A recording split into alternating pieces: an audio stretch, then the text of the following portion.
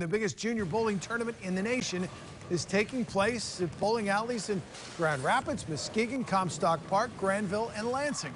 It's the 2022 Junior Gold Championships. This is action from the under-18 girls tournament at Eastbrook Lanes.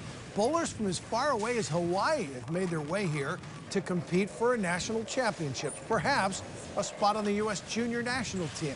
There are also college coaches that are here looking for new recruits. This is a big deal, and so far, West Michigan is drawing great reviews as a host.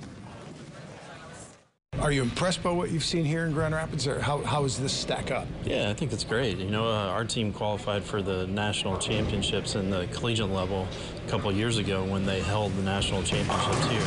And we had a great time here, and I'm having a good time this year. You know, we're always looking for areas that have a good background in bowling, that have the infrastructure as far as enough bowling centers, that are willing and have the space and capacity to take on such an event.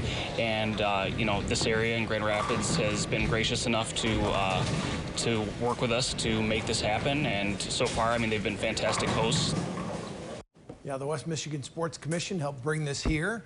You had almost 600 bowlers just in that division today, and they're spread out all over the place. Thousands of bowlers here from all over the country. Nothing like the clatter of the pins, the smell of oil on the lanes. Bowling's back, Jack. And they were packed.